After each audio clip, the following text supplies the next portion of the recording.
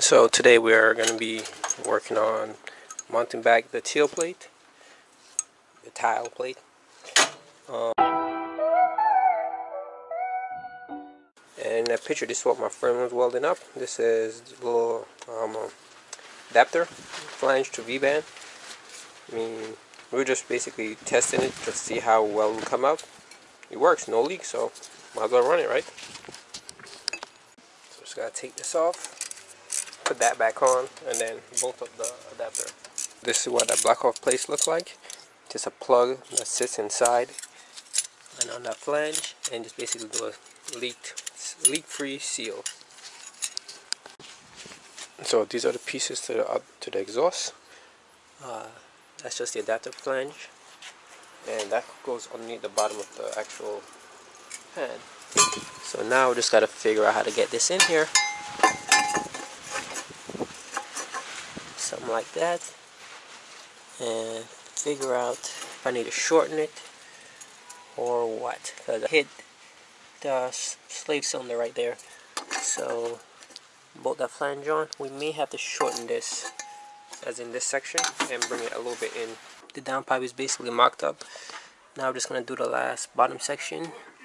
So it's pretty good, pretty elaborate. So it goes through there, come around, get space for the wastegate, and this is what's going to happen right here. We're going to basically cut this up a little bit, shorten it, but more or less it's going to be like this. Something like that. Granted, it won't be that long, but I'm just going to cut it down, and then that should be it. So now I'm just going to start taking apart everything else and go from there. So this is basically on.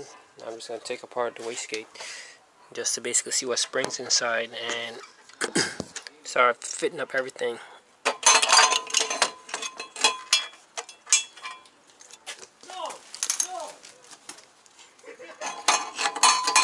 So we gotta switch all the ports. Since we're using the back, we have to take this port out and start switching everything over.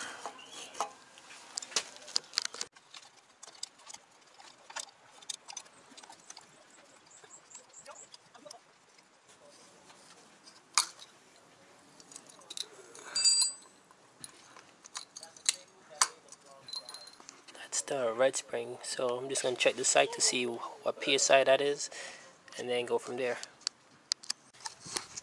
Okay, so this is a 38 mil and this one is the 40. So I just checked to see what spring was in the second one. This one comes up as a white / copper one. I don't know. It's not even on the chart that I looked at. So I'm just gonna put this back in and just continue with that one. That one has a 5-pound spring, so at least I could always, you know, mess with that, bring to 10. But this one, if anything, I'll just buy like the 10-pound spring, which is a black spring. So I might have to go that route. But if not, I'll see if that can work using the 5-pound spring and just run with that. So this is the little exhaust we tacked up.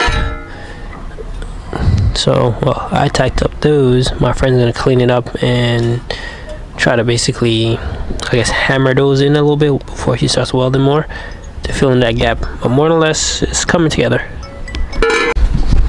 So in order to finish up the exhaust, just give a little preview of it. So go right down there. To finish the rest of it, I have to get the dry shaft in so I could see more or less where everything is lined up. So then I could just start, you know, figure out what pipes I need to buy. So right now, I will be installing the dry shaft. So that's the dry shaft, the first half. And I'm working on the second.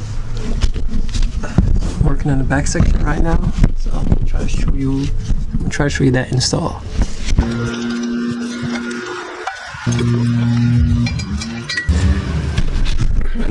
So basically, I'm just tightening everything up right now. Once this is done, I'm gonna move on to measuring up for the front. As you can see, the exhaust will be coming right here. So it has pretty good space. So I'm gonna see if I can fit a full 3-inch, or if I have to go switch to a oval, which most likely I will, to clear right here. This is gonna be the lowest point, which I didn't really. So I might have to put an oval in here and come out through the back. And the next problem is, how I'm gonna cross it over. And then once the exhaust runs all the way down here, I have to figure out how I want it, because obviously it has to exit over that side.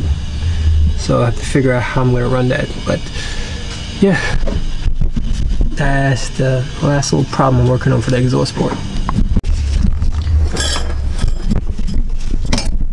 So everything's bolted up, no drive shaft, and I'm just gonna try to measure up. Well, that's where the exhaust is gonna go.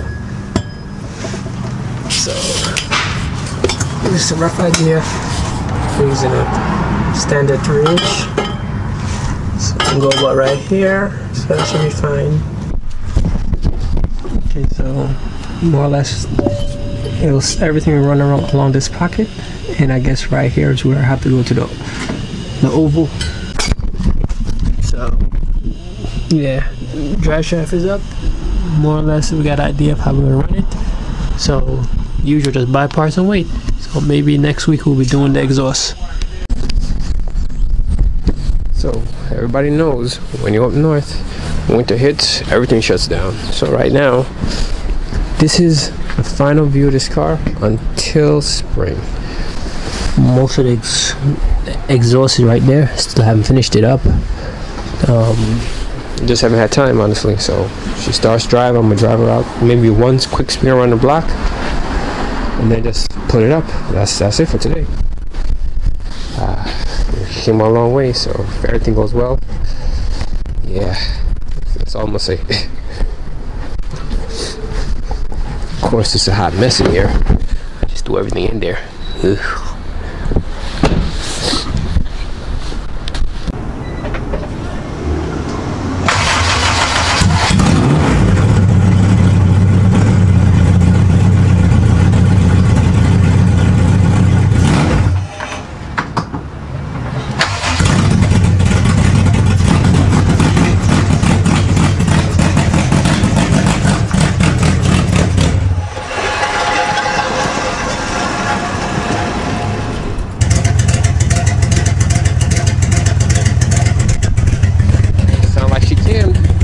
But she ain't bad.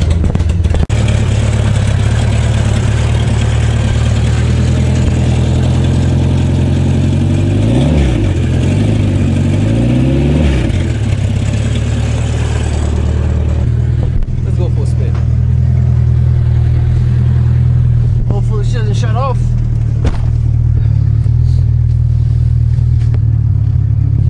Just a quick down the block and back, nothing too special.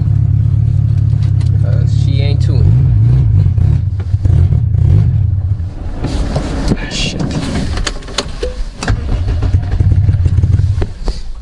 Well, it ain't gonna happen, so I'm just gonna turn it in and stop killing it. Still running like crap, so she's down for the year. Hopefully next 2021 brings a lot more pleasantry. But yeah, that's it for this year, guys. So this is it for the summer. Summer's over. You just parked up resting. So hopefully next year brings lots of good luck and good fortune, not as much issues.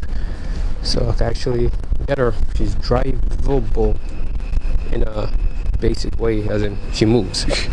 She ain't tuned, she ain't none of that extra stuff, but it's enough just to get it back and forth from the backyard to the front yard. But now that that's done, just gonna start saving up, get the rest of the money for the parts I need, and be ready for next year. Here she is, just wrapped up. I'm waiting till next year.